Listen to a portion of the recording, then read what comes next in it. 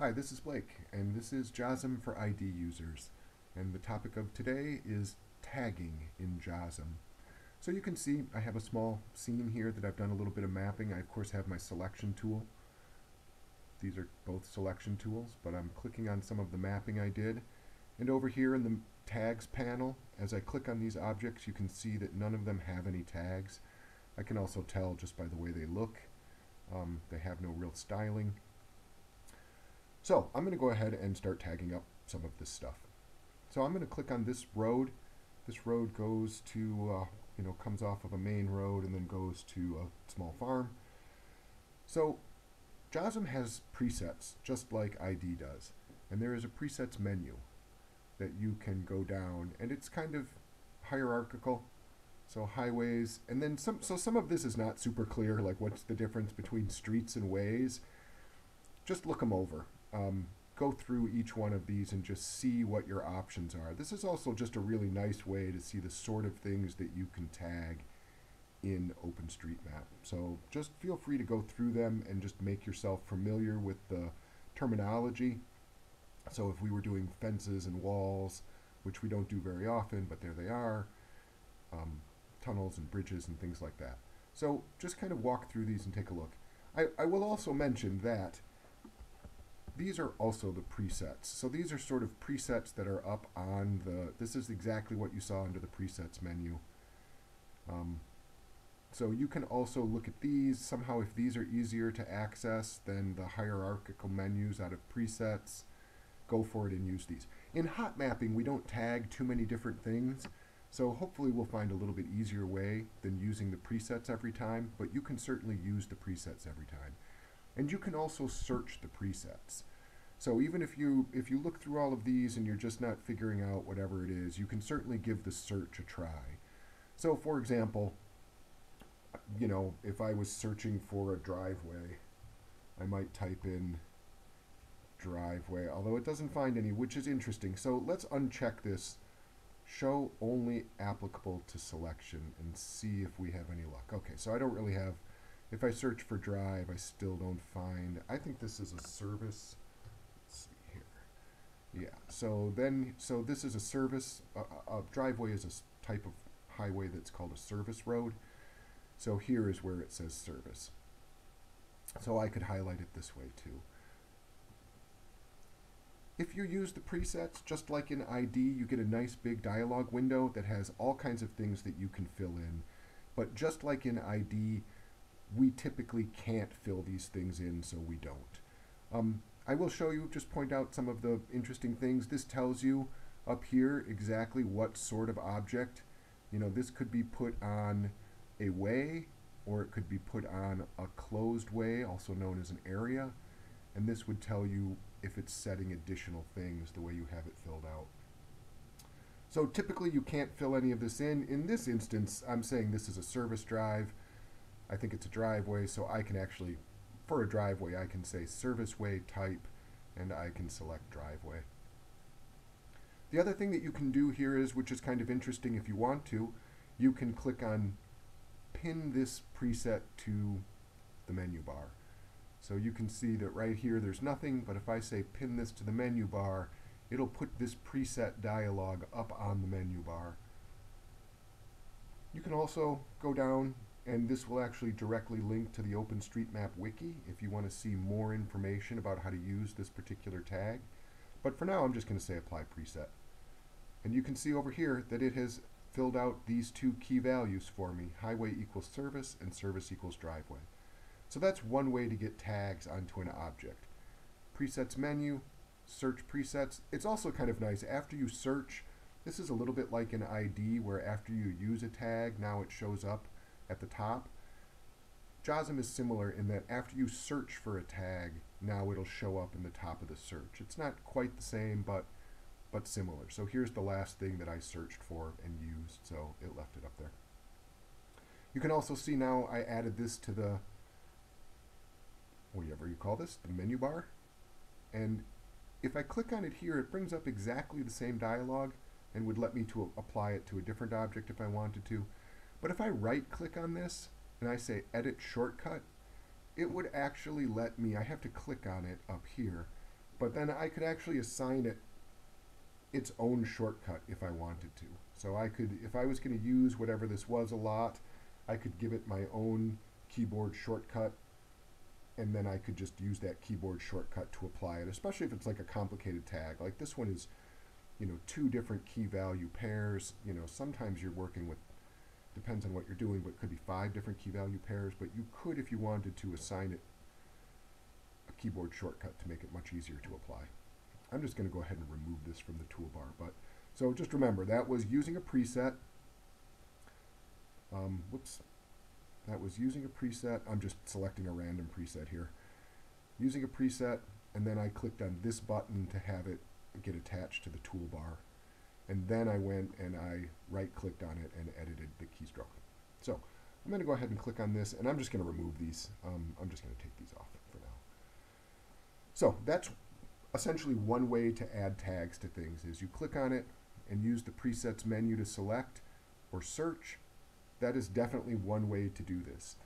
The way that as a JOSM user you're going to want to learn how to do is the keyboard shortcut, because this works out really well excuse me, for hot tagging. And the keyboard shortcut that you're going to want to learn is Alt-A. And that's, so essentially I have to select something first always. So I'm going to select this. And I'm essentially using this add button. But if you look, and it might be slightly cut off your screen. There you go. If you hover over the add button in the tags panel, you can see that it tells you Alt-A is the shortcut. So I'm going to go ahead and select this. And then I'm going to type Alt-A. Alt-A. And this brings up another way to add tags to an object. And this is you know, an interesting little dialog box. Let's just take a quick look at it. So the last time that I did this, it always comes up with the last value you used, which can make things go really fast.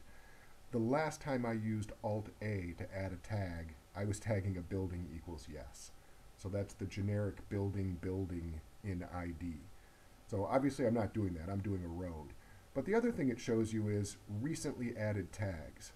So I've used this dialog box maybe more than 3 times, but only to assign 3 different kinds of tags. Building equals yes, highway equals residential, and highway equals unclassified. So this actually looks like an unclassified highway to me. So down here it will tell you additional keyboard shortcuts you can use that would let you pick from the list of recently added tags. By the way, you can make this 20 tags long, and so you almost essentially never have to end up typing in another tag, because we don't typically tag 20 different kinds of things.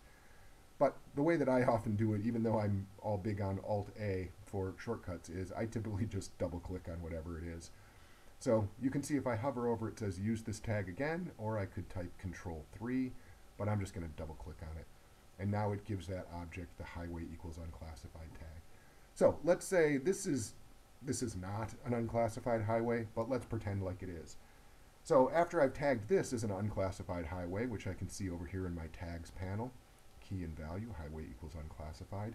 Let's pretend this is also an unclassified, so I'm going to do Alt-A. And it says highway equals unclassified, which is exactly what I want. And I just hit return. Okay, so now I've assigned that tag as well. So it's a little bit different than going through the presets. You don't get the whole dialog box with all the different options you can set, which we're typically not setting anyway. But this is the way that I generally do stuff. Let's see what else we can tag here. So, so you might see here, you might be able to tell, this is probably power lines. That's what power lines look like in aerial imagery, because they clear the ground under the power lines. And if you zoom in, you can see this is a power tower. This is the shadow. So you'll never see the shadow of the lines really, but you can typically see the tower. So I'm going to go ahead and add a point right here.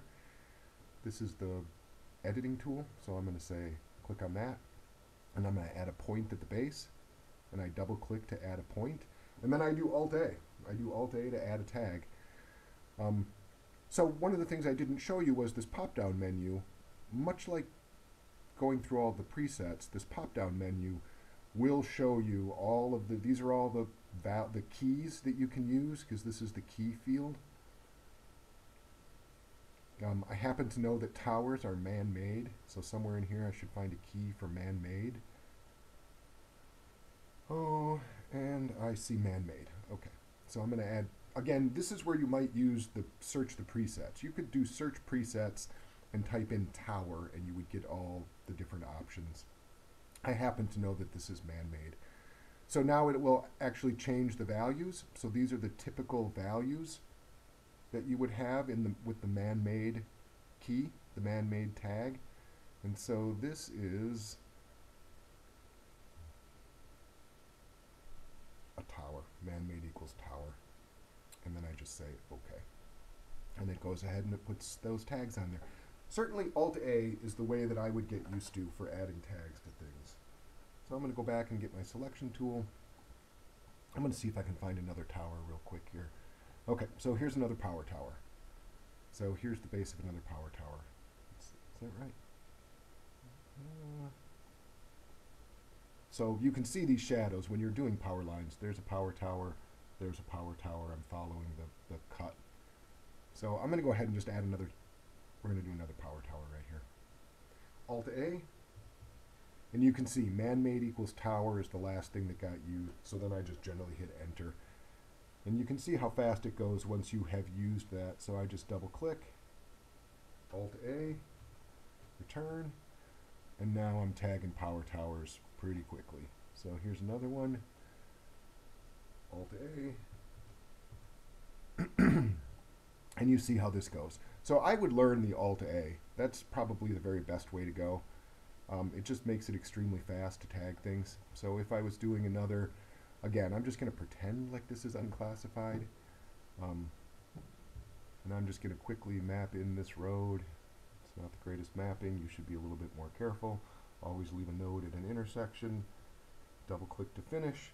Alt-A. And this is highway equals unclassified. And now I'm tagging. So that's the way that I would suggest you tag. Presets menu. Go through them. You can search the presets. You can also pin one to your toolbar. You can use these preset menus, but I would suggest that you get in the habit of using Alt-A because you'll just get a list of things that you've tagged and then you can just double click on it